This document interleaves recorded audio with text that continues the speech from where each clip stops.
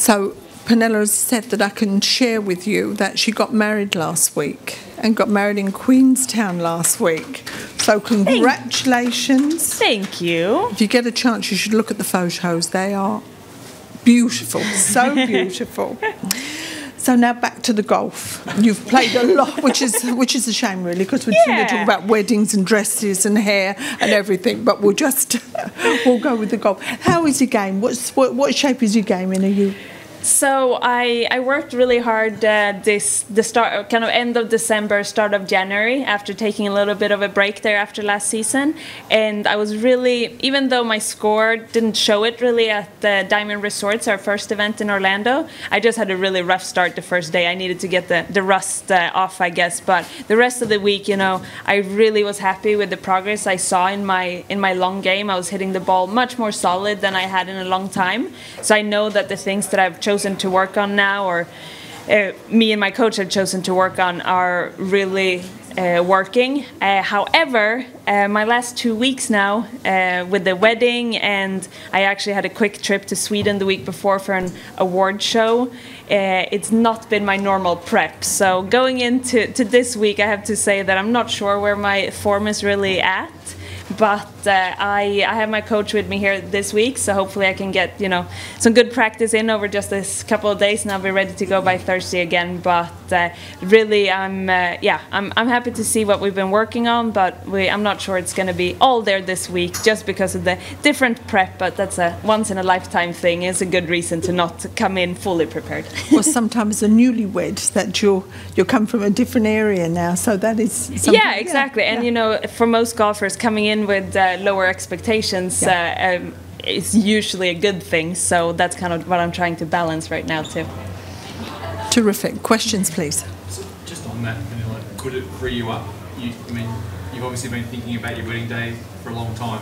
Could it free you up, not having to know that you've got things to do off the course when you work well? Yes and no, but at the same time, we've kept it so simple with the wedding. You know, we really haven't. We started to really book everything and prepare back in October, so it's not been, you know, the set date hasn't been there for very long, so it hasn't taken up too much time. And but at the same time, it's just obviously it was an incredible week, incredible day, so it's just kind of this happy vibe that I can just kind of keep going on instead. So walk us through it. You're in Queenstown, high up above the lake, I assume? Yeah, so what we did is it was a heli wedding. So we had 8 guests there with us, just parents and siblings, and we jumped in 2 helicopters and from Queenstown and went up to Wanaka. It was about a 20-minute helicopter ride, and it was actually my first time in a helicopter ever. So that's kind of cool. When people ask me now if I've ever been in a helicopter, I can say, yeah, on my wedding day. Then we had gorgeous weather, had a photographer and a wedding celebrant with us coming up there, and we did the ceremony on, it was called Coromandel Peak, right next to Mount Roy, overlooking Wanaka, overlooking Lake Wanaka, and then Mount Aspiring that had still lots of snow on it on the other side. So just really cool views, and it was just such a fun day. And then headed back down to Queenstown and just had a nice dinner with the chef coming to our house in the evening. So it was just exactly the way we wanted it, kind of low-key, and just neither one of me or Daniel get to spend much time with our families, so it's just a nice way to spend some more time with them too. I was just told that your husband's going to caddy for area this year. Is that right? Yeah. Yes, exactly. But he's on my bag this week. Okay. It's just the one. It's how we spend our honeymoon together. No, it was just Arya was never planning on playing this event, and my caddy, he has a little baby girl at home, so I said, if you don't want to start off the season of being gone from the family for 4 weeks, we could do it this way. So now it's just 1 week back together for me and Daniel this week. And what happens if you go down the stretch of a major with area in contention with you as well? I mean, we're both professionals, so obviously it will probably it probably will feel most weird for him, I would say.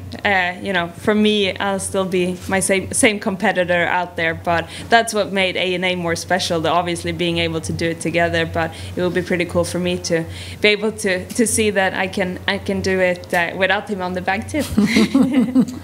Pernilla, you mentioned earlier this is your third Vic Open. You've obviously seen the growth of the Vic Open significantly just in 3 years, opposed to kind of the 6 years that it's been down here at 13th Beaches. Word starting to spread in the LPGA locker room around what this event actually is and the equal prize money, etc.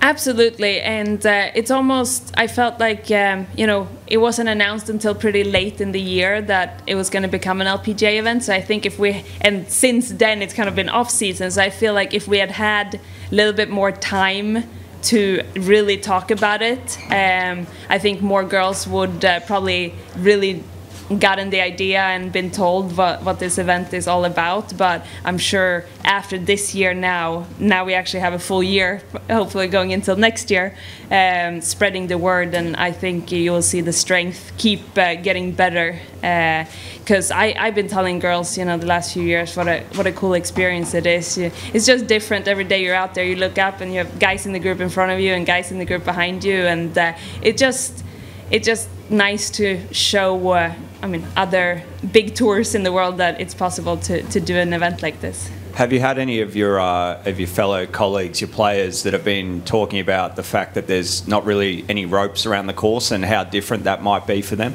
It's actually nothing I've talked about with anyone so far now. I have mentioned it earlier years, maybe when I've come back to the LPGA event LPGA events after this week, and what I have told them is just, you wouldn't believe how respectful the crowds are. I said, I've played there now for 2 years. I cannot remember one time when I've asked someone to move or stand still. So, if someone would ask me, that's what I would tell them too, if they are, worried or concerned about it.